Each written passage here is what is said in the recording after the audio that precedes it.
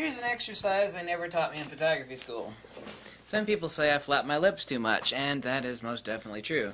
Yeah, I'm wearing my my hemp robe that I actually sewed myself, right? Someone's going like, I want to smoke that robe.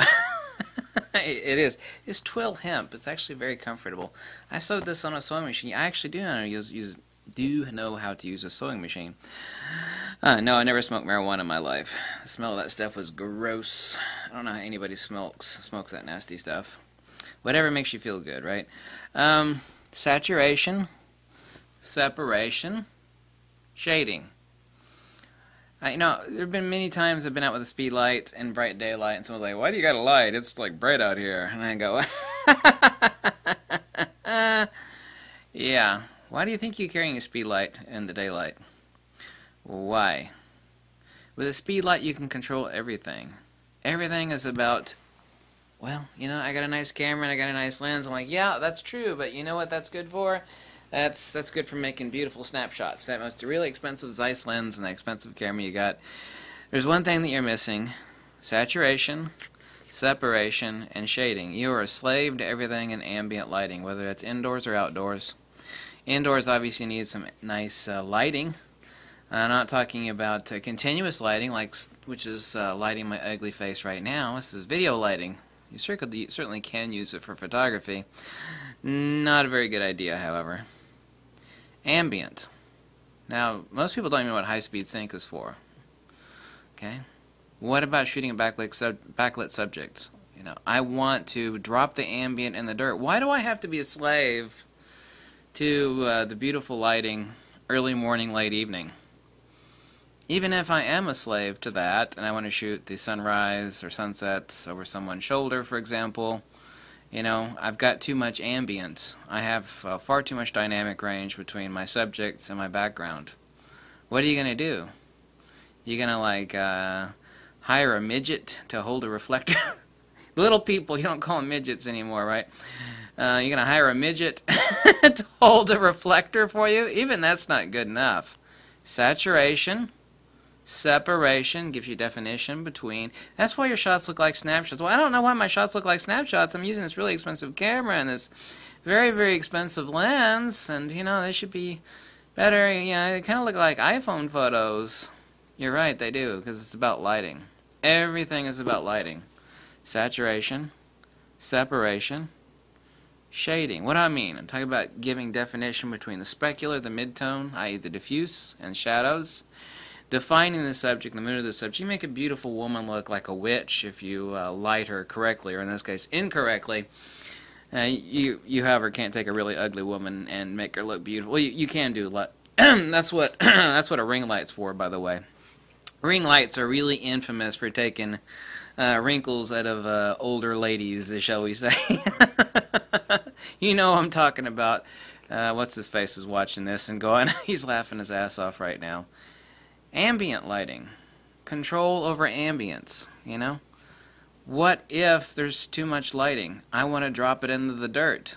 I want to drop my ambient into the dirt. I want to compress the dynamic range between my subject and my ambient light. Whether that's backlit or not doesn't make any difference.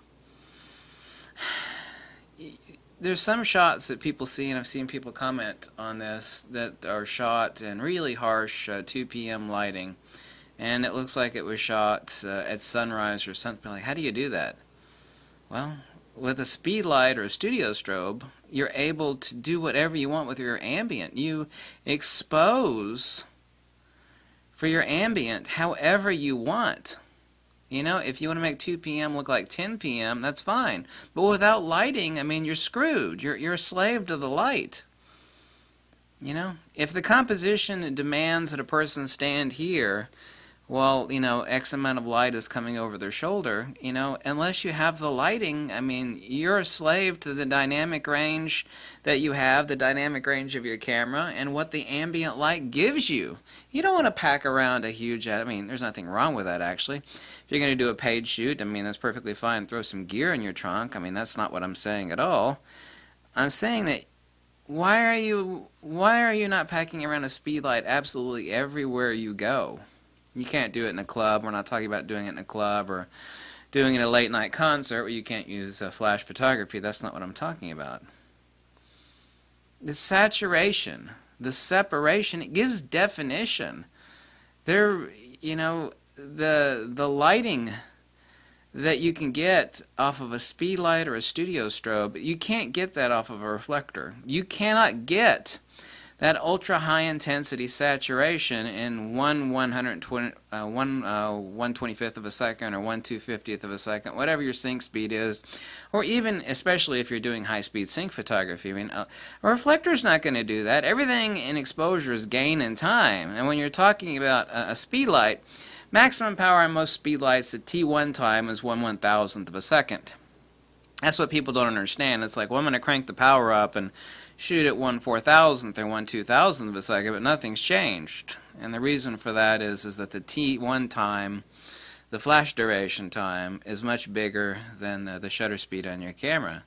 Everything with a speed light is just like having a knob on the ambient lighting that you have, whether that's outdoors, sunrise, sunset, you know, harsh lighting out in the desert. We're obviously not talking about landscape photography here.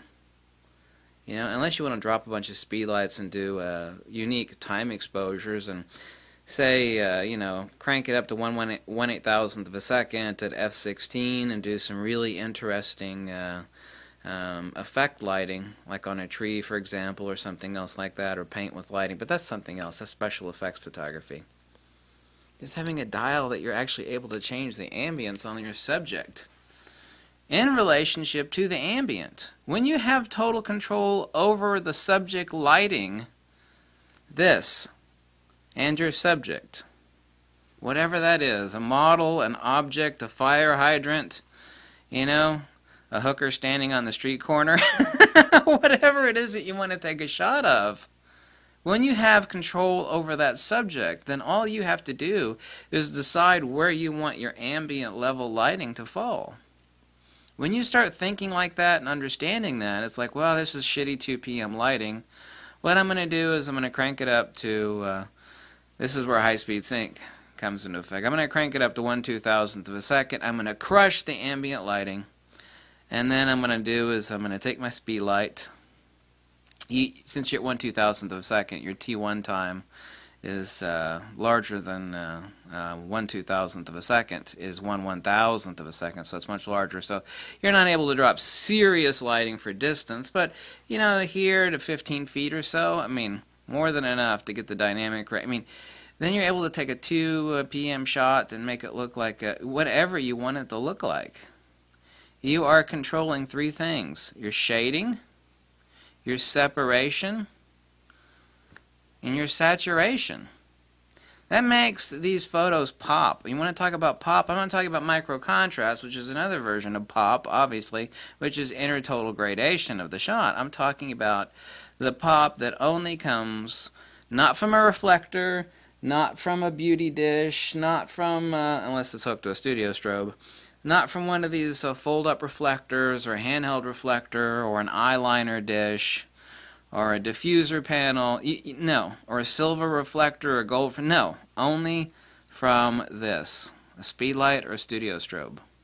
That saturation, that shading, and you also need to decide where the shading falls. That's a matter for another discussion. It is about having complete control of your ambient. A lot of people think, well, speedlight photography, this is the, I'm going to end up with this on the video. People, this is the fucked up part that people don't get. Yes, I cussed for emphasis.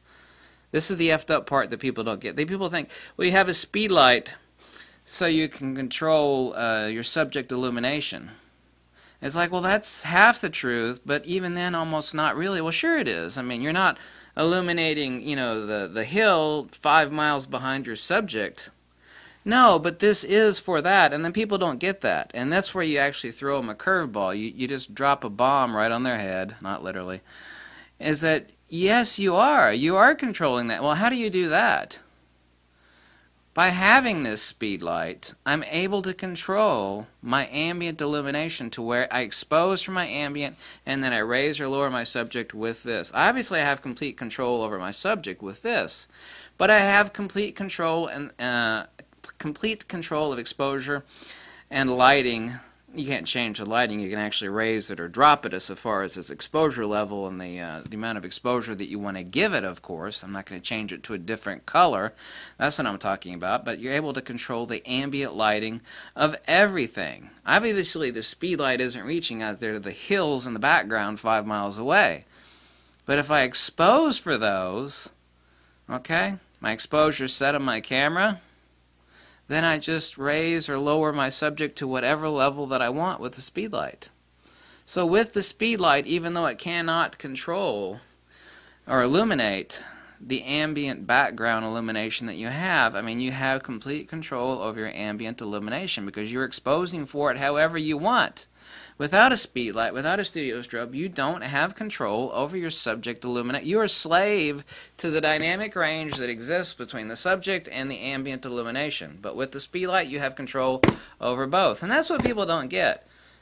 It's like, well, the speed light only reaches out, you know, X number of yards. I don't get how I can control my ambient illumination.